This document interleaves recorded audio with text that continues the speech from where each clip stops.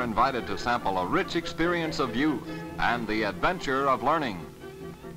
Come, share with us a glimpse or two of a year in France, as seen and remembered by over 700 young Americans who have been participants in the junior year in France, sponsored by Briar College.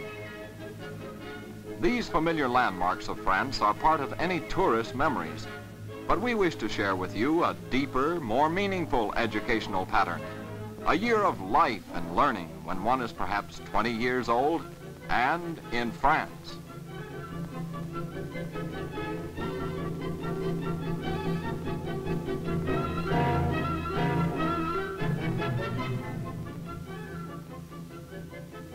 A visit to famous Chartres Cathedral is the first of many memorable experiences of the junior year, guided in this instance by Dr. Joseph E. Barker, for over 10 years director of the program and now its director emeritus.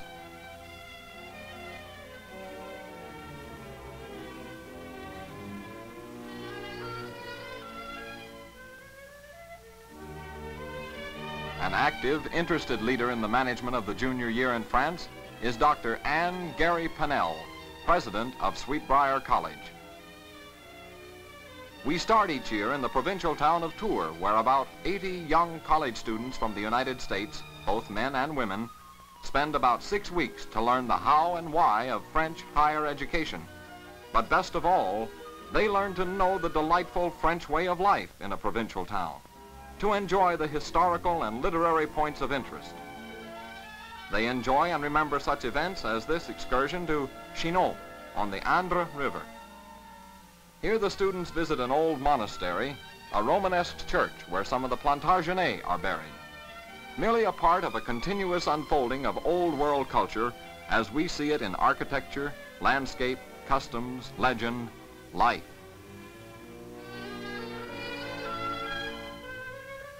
What fun it is to visit the very castle where Balzac wrote, and a stroll in the huge park that adds elegance and old world charm to the Chateau de Sache.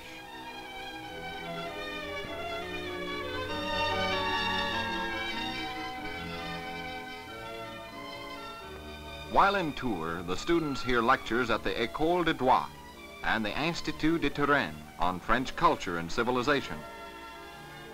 It's a wisely planned and guided experience those first 6 weeks in Tours. Just as the Loire and Indre rivers join in a great natural panorama, so the students from America begin to feel a part of the quiet provincial life of France. Yet all the while, they prepare themselves for an educational experience quite unlike their previous training in any of the 111 colleges in America from which they come. They long remember sitting for the traditional group photo. All too soon, the 6 weeks are over. In keeping with the zest and hospitality which has become traditional on the part of the officials and citizens of Tours, there's a farewell party for the students. It marks progress as they show new skill in the conversational use of the French language. Then it's off to Gay Paris they go, stopping only for a short visit in the rain and for lunch in Orléans. The way is finally clear to Paris.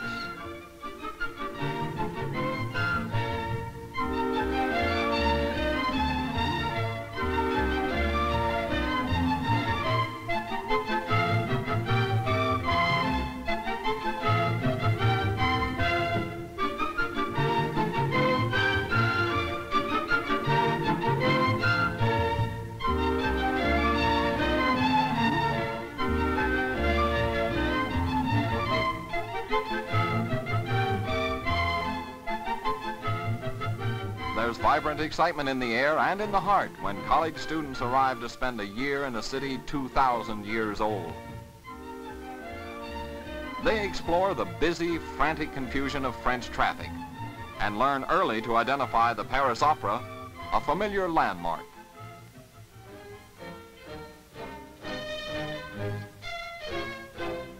We comprehend as never before the kinship of the people of France and America when we watch with our student friends an Armistice Day parade commemorating the end of World War I. We cheer the President of France, the Republican Guard, and all the brisk excitement of a parade on the Avenue des Champs-Élysées.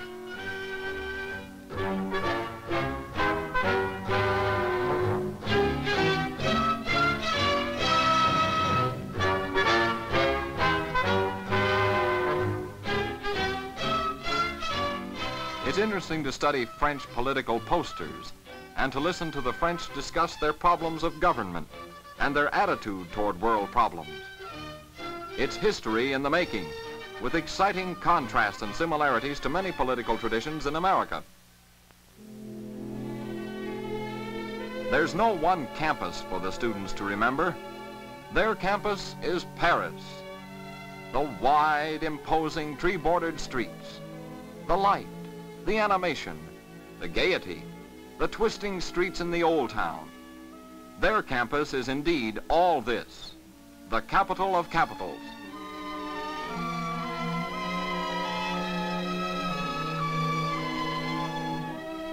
Whether they study at the Sorbonne, the Faculté des Lettres, École de Louvre, Institut d'études politiques, or the Institut Britannique, their classes are held here and there over a wide area of metropolitan Paris. Although there is no typical campus, there are the art exhibits, lectures, concerts, theaters, museums. In fact, more things of interest than can possibly be experienced in Paris in 1 year.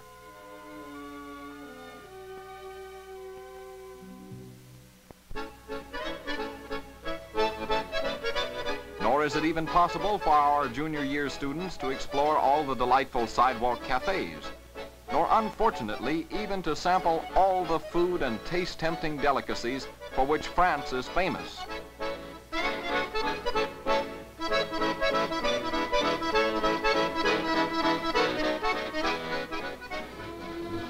The French, like people everywhere in America, love a parade or a ceremony. Our heritage of common friendship again comes close as we view a ceremony in honor of America's first ambassador to France, one Benjamin Franklin of Philadelphia town. There's music, pomp and circumstance, and always lots of speeches. It's a very memorable occasion.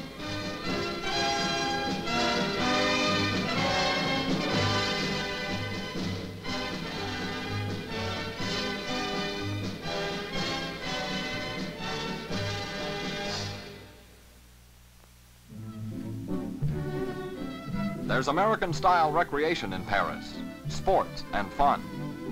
Winter freezes the lakes in the Bois de Boulogne, and the students go skating and sliding. In this case, a great part of the population of Paris joined them for the fun. So many that special police had to handle the crowds.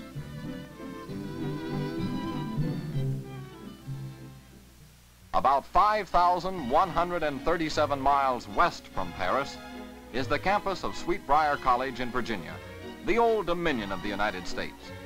Here the planning, the selection of students from colleges everywhere in the United States for each year's group, and much other junior year business is cared for.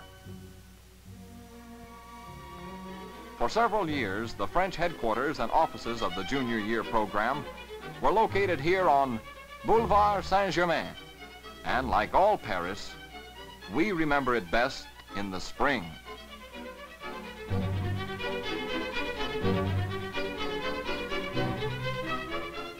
Now the headquarters are in the Alliance Française on the Boulevard Raspail.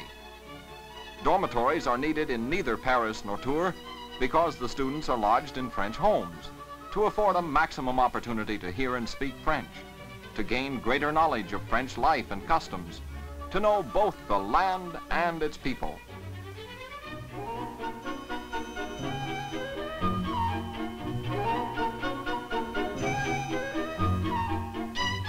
Every minute is an opportunity to learn. A visit, for example, to the exquisite lakes and gardens of the Palace of Fontainebleau near Paris is a history lesson. It once was a favorite residence of French royalty, and it is also an art lecture come to life since it houses one of the most superb collections of art in all Europe.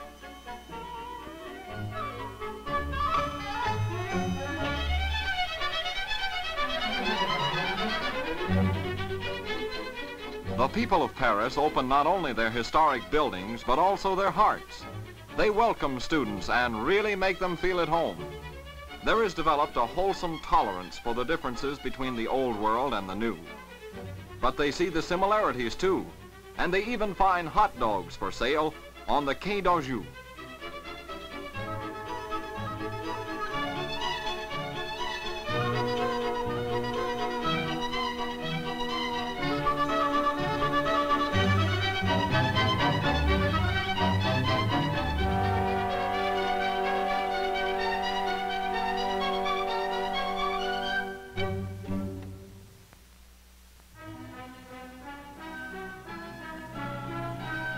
What lucky students are these to be able to study 19th and 20th century painting at the huge and world-famous Louvre Museum.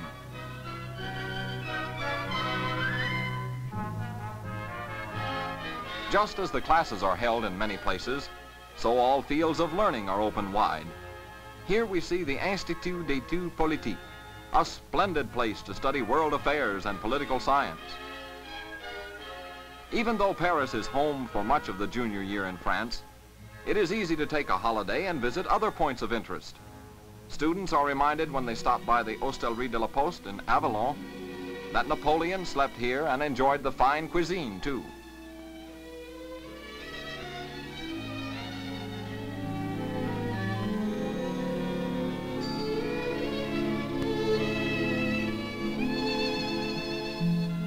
Each student's memory book presents a different and personal view of the way in which the junior year in France invigorates the mind and uplifts the spirit. Perhaps it includes these picturesque scenes from ancient Avignon.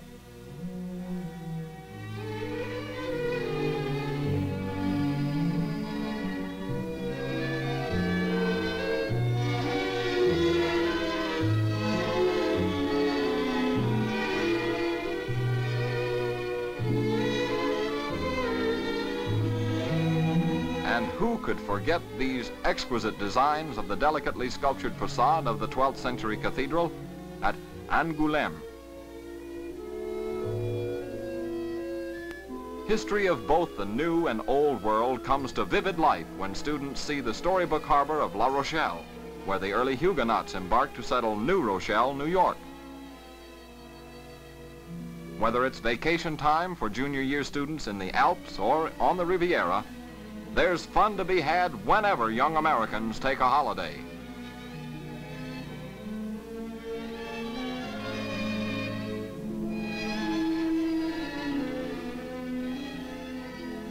After all is said and done, it is Paris that probably fills most of every student's memory book, not because of its tourist attractions, but because it is a world center of learning, art, drama, music, science, culture, expressing always the warm hospitality and charm of the people of all France who extend a warm welcome to American youth.